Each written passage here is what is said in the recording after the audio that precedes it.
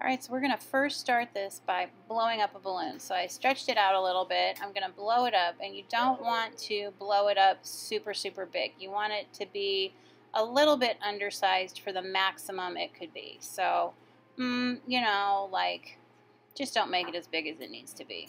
Alright, then you go around 2 fingers and tie the balloon. Alright, now I'm going to get a permanent marker, write my name on a piece of tape, and I'm going to tape that to the bottom of my balloon so I know what's what. Then I'm going to get my pulp in front of me. Now the pulp is just ground up paper. It's got glue in it. I swear it's got a little bit of plaster in it. And I just want to kind of fluff it up with my fingers ever so gently. Then I'm going to pour just a little bit of water, mix it, pour a little bit more water, mix it, and until I've got a solid ball. Okay, so it's not going to be chunky anymore. It's just in a nice cohesive ball, but I don't want to let it get too wet or you're going to have a really hard time with it.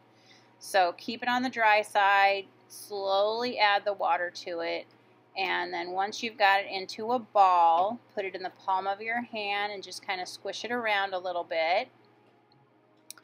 And then you're going to making it into a giant hamburger. So just squish it in the palm of your hands. I tried squishing it on my paper and it just didn't work very good. It was too sticky.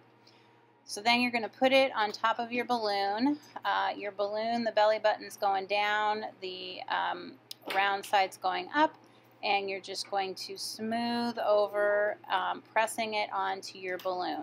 You can add a little bit of water to your hands just to get them to smooth out the pulp. And then just make sure you've got your edge the way you want it by just using your hands and refining it. And then you're going to take this over to a counter for it to dry, and then once it's dry, we'll take it off the balloon.